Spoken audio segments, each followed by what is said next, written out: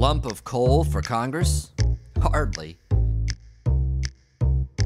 Hi, I'm Philip Blumel. Welcome to No Uncertain Terms, the official podcast of the Term Limits Movement for the week of December 28th, 2020. Your sanctuary from partisan politics. The COVID relief bill passed last week was a bipartisan monstrosity. At 5,585 pages in length, this $2.3 trillion package does a whole lot more than to send $600 checks to Americans earning less than $75K last year. Congress members took this opportunity to also pay off a long list of their favorite lobbies, special interests, and cronies all over the globe. It is truly a monument to congressional corruption. But House Majority Leader Steny Hoyer, in taking credit for the package, was bitter that he personally did not get a big enough check, even though he didn't miss any paychecks in 2020. Here he is, speaking before the U.S. House last Monday. Members are going to be underpaid in this bill, too. We beat our chest and we have money in there that says we don't get a COLA. One more time. Aren't we so courageous? I'm disgusted by that, Mr. Speaker. I want all of America to know. I want all my constituents to know. Ah, such emotion and conviction about his most cherished cause, himself. Well, we hope you are navigating this highly unusual Christmas season more successfully than Mr. Hoyer, and are enjoying yourself with your family along the way. The team at U.S. Term Limits is, and as a result, we did not produce a full podcast episode for this week. So instead, we'll reprise one of the most important episodes of the year. This was number 114, dated November 9th, where we discussed the November 2020 election results and what it means for the term limits movement in 2021. Roll it, Duke. Some Democrats won here, Republicans won there, but term limits won everywhere. Can we back up that statement? Absolutely. Yes. We're still waiting on a lot of races to be called, including, as of this recording, the presidential race hasn't been called. But it was not a red wave and it was not a blue wave. It was a term limits wave. Let me tell you why. There are now, as a result of all the hard work of our grassroots activists, our employees, and our volunteers, 642 term limits convention pledge signers elected to state legislatures throughout the country. That is incredible. Hey, we started out this session with about 250, and now how many do we have? You have 642 now, so you have a net gain of about 400 term limits pledge signers across the state legislatures. That's just phenomenal. In Congress, there are now 93 elected to Congress, which is I think a net gain of about 30 from where we were. These are record highs. It's something to be excited about. Term limits is immune to partisanship. You know, we call this show the Sanctuary from Partisan Politics. Yeah. Maybe it should be called the Vaccination from Partisan Politics, because term limits is immune to all that, no matter who wins. You know, you've got divided government right now. You've got Democratic House, Republican Senate. No matter who wins, term limits are constantly moving forward, and we see that again and again. Wow. So almost a fifth of Congress is now pledged to support the U.S. Term Limits Amendment for congressional term limits. Let's talk about some of the races that mattered in the Congress that we're counting in these numbers, because I know there's a couple that jumped out to me. The one in Alabama is one with the college football coach. Yeah, Coach Tommy Tuberville from Auburn. He defeated a pledge refuser. He defeated a term limits hater, incumbent Doug Jones. Which is great, because you're actually flipping. You know, we talk about flipping a seat from Democrat to Republican or vice versa. It's more important sometimes that you flip a seat from anti-term limits to pro-term limits. Right. And that's what happened in Alabama. So now we've got an additional co-sponsor for the Ted Cruz amendment in the Senate, another legislator, another leader who can help drive it forward. So term limit supporters, they're filling open seats. They're beating incumbents, as you see in Alabama. They're doing it all. As of this recording, presidential race hasn't been called, but Congress has been called, and term limits have got a victory. Yeah, it's a victory that the Republicans kept the Senate in a lot of respects, because Ted Cruz carried our term limits amendment bill in the Senate, and more importantly, he's actually the chairman of a judiciary subcommittee in which would be the origin of a term limits amendment bill. In fact, of course, he's the one that held hearings on it where you appeared in Washington, D.C. And now, because the Republicans are keeping the majority there, Senator Ted Cruz, as a Republican, gets to maintain his chairmanship of that subcommittee. That's a big deal. It is. We're in a good position in the sense that, we've got nearly a fifth of the Senate behind congressional term limits, but there's a difference between being a supporter and being a champion. Because of course, while there are a lot of people who support term limits, there are very few people who have the balls of Ted Cruz to say, let's hold a hearing on it. Right. Let's defy Mitch McConnell and let's try to move term limits forward because that's what the American people want. So the fact that Ted Cruz was able to hang on to that chairmanship is huge because the joint resolution, right now it's SJR 1. You don't know what the number is going to be in the new Congress. It would have to originate in his committee. Before it can get to the Senate floor, before it can be voted on, it would have to originate in his committee. So the fact that Ted Cruz held onto that gavel is very crucial. Right. And, when you talk about guts and being a term limits hero, think about this. His boss, more or less, the Senate Majority Leader Mitch McConnell in the Senate, he flat out said there was going to be no vote on this amendment while he's running the show. Now, here's Ted Cruz on this subcommittee, who is the sponsor of the bill and is calling hearings on it in defiance of Majority Leader Mitch McConnell. So it definitely takes some guts. Let me put a scenario out there.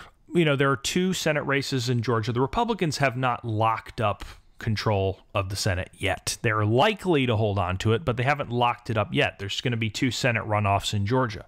In both of those Senate runoffs in Georgia, the incumbents are term limits pledge signers, the Republican incumbents. Their opponents are pledge refusers. They're anti-term limits. If term limits become a critical issue in those races and Republicans are able to hang on to their Senate majority because they stuck up for term limits, then how then would Mitch McConnell be able to continue thumbing his nose at the American people and refusing to hold a vote? Because if you think about it, at that point, if it plays out that way, you'd have a scenario where Mitch McConnell owes his Senate majority to the issue of term limits. And I would love to see how he responds to that. Oh, I think we have a couple of phone calls to make. Corruption. The subject of this week's Profile and Corruption just got reelected to the Ohio legislature last week. Ohio House Speaker Larry Householder was arrested in July 2020, just a few months ago, on racketeering charges. According to the Dayton Daily News, quote, federal prosecutors say Republican Speaker Larry Householder and 4 others, including a former state GOP chairman, perpetrated a $60 million federal bribery scheme connected to a taxpayer-funded bailout of Ohio's 2 nuclear power plants. Specifically, Householder received $60 million into his PAC, and then he steered about $1.3 billion to the power company, First Energy Solutions. He did it by keeping a citizens' initiative off the ballot that would have required voter approval for that bailout. Federal prosecutors detailed the machinations of this gang to disqualify the initiative. The Ohio House stripped Householder of his speakership, yes, but Representative Householder refused to resign. Instead, he started campaigning for re-election to Ohio's 72nd State House seat. The incumbent Householder did not even have a challenger. Such is the power of incumbency. Just a few months before the election, it was too late for an opposing candidate to appear on the ballot. Although 4 candidates tried to run as a write-in, apparently they failed, although no one knows how many votes they actually got. The Ohio Secretary of State's office does not give votes for write-in candidates. Householder came to our attention back in March when he called Ohio's 8-year term limits pretty oppressive. Before his arrest, he was pushing a ballot measure designed to weaken Ohio's term limits law from 8 years to 16 years so that he could serve until 2036. We certainly know why. Representative Householder has also been quoted saying that term limits aren't a good bargain for the state of Ohio. Well, he should know. His bargain with the devil netted him about $60 million, briefly, in re-election to the Ohio legislature. The power of incumbency is so great that only term limits can temper it, which is why corrupt politicians always oppose them.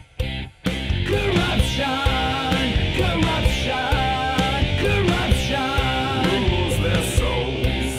Corruption, corruption, corruption chills our bones. Corruption.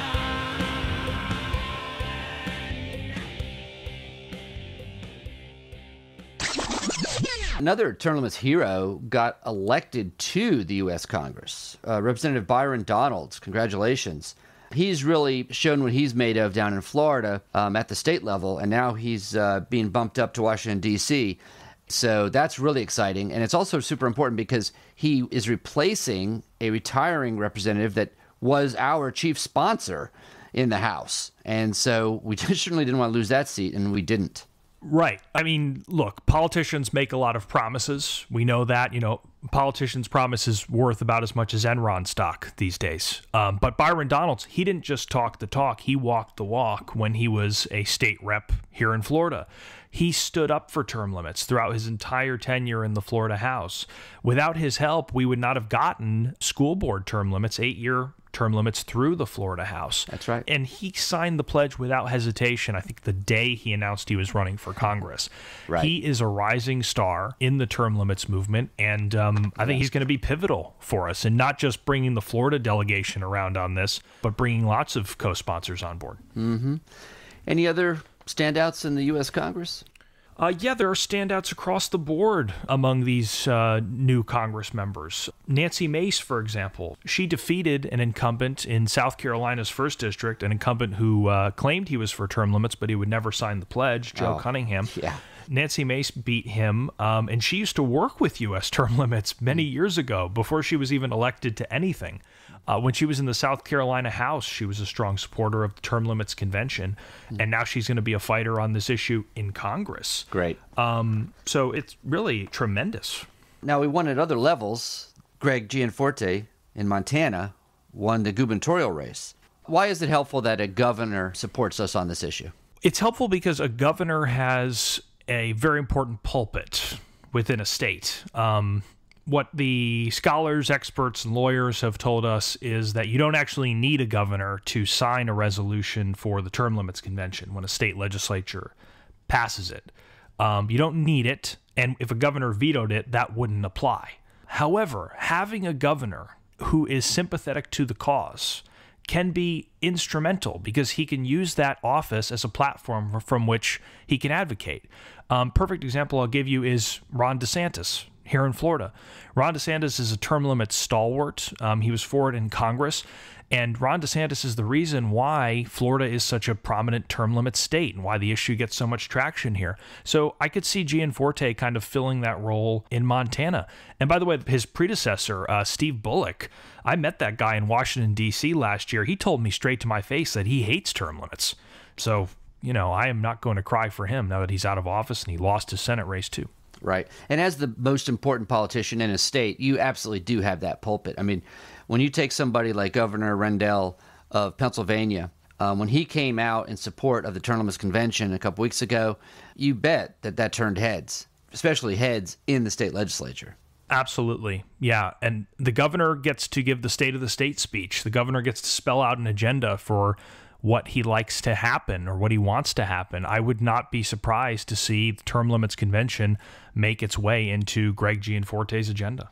Just a quick note on ballot measures, including what we talked about last week. The results are a little bit preliminary, but as of now, it looks like 80% of pro-term limits ballot measures passed in 2020. Which is great, obviously. It shows tremendous levels of enthusiasm. And I would say where term limits measures don't pass, you can be sure that the sketchball politicians were probably messing around with the ballot language to fool people into thinking they were supporting term limits when that wasn't actually the case. All 3 of the ballot measures we talked about last week, which would have gutted the citizen initiative process, Amendment 4 in Florida, Issue 3 in Arkansas, and Measure 2 in North Dakota, all 3 of them went down in flames. That was exciting. Yeah, so we defended the initiative. We held back the night there. In Florida, it's really rare for any constitutional amendment in Florida to get under 50% of the vote. That's why we require they pass with 60% here. But this one was so egregious, so repugnant, that it got under 50% of the vote. That is despite the special interests outspending us on that amendment $10 million to zero. Right. We still won. Cheers to that. Yep. This is a public service announcement.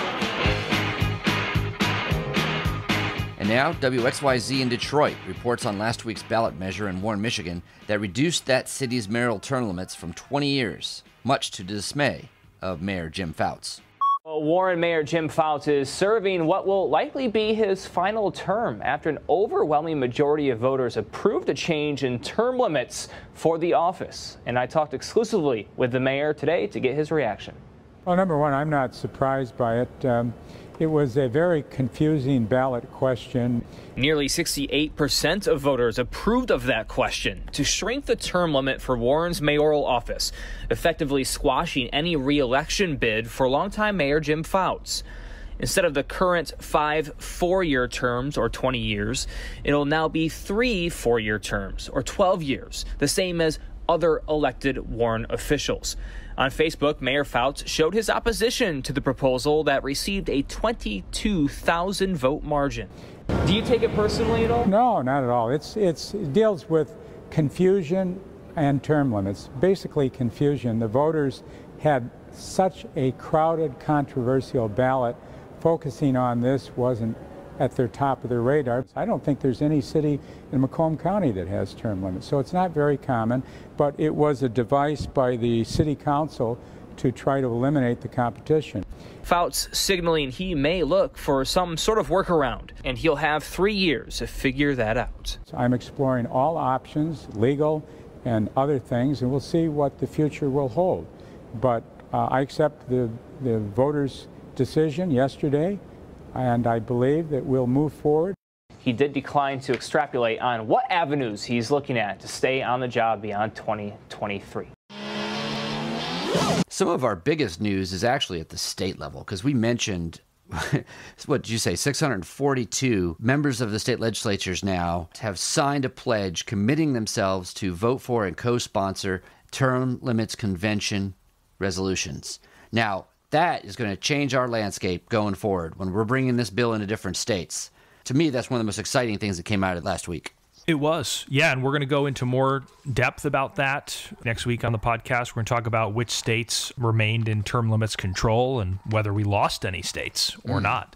There's a lot of votes still getting counted in some of these places like Arizona, so we don't have a full readout yet, but I'm sure we will by next week. And you think about it, 642 pledge signers elected to state legislatures throughout the country. How did we get that many pledges, Phil? Hard work, calling people up, having our activists and our staffers calling up these candidates, asking them to sign, activists coming up to them at events, asking them to sign. It took a lot of hard work.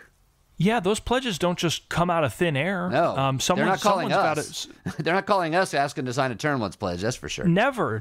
Someone's got to do the arm twisting. It's you, the listeners of this podcast, the volunteers for U.S. term limits who make this happen, like Jim O'Leary out in Arizona. I've personally been in a room and watched Jim O'Leary buttonhole members of the Arizona State House and twist their arm and get them to sign the term limits pledge. I've seen how this is done. And so I just want to give a wholehearted thank you to everyone who's helped us get this huge victory in 2020. We're going to have a really big year in 2021, and you guys were the ones who set the table for that. One last thing, Nick. Are there any states where we did not pick up pledgers at the state level? Ooh. Is that a rhetorical question? I don't know. I don't know the answer. I think the answer, it's possible we didn't pick up any pledgers at the state level in Hawaii. It's possible. But there's a silver lining to that because term limits for prosecutors in Honolulu were on the ballot, and it passed with 80% of the vote. Right. So Hawaii did not come up empty on election day for term limits. We still got something done there. But if there's one state, it might have been Hawaii.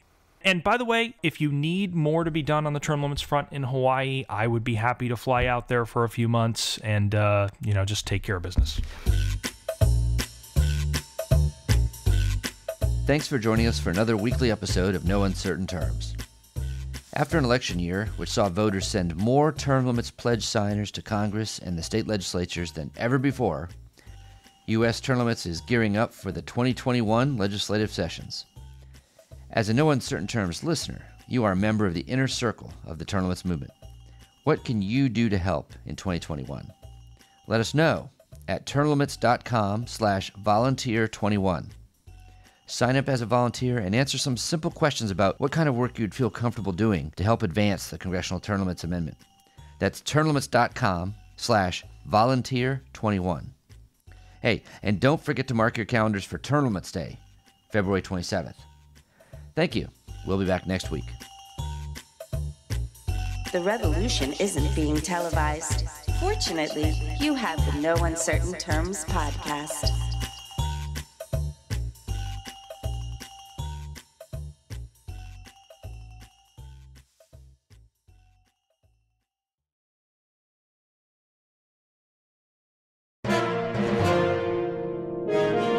USTL.